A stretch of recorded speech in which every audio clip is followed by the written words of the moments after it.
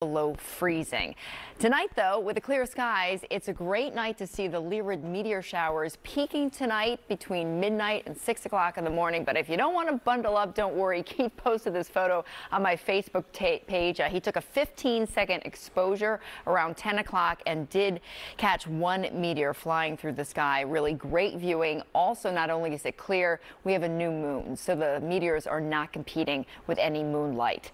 The winds, though, tell the story. It's very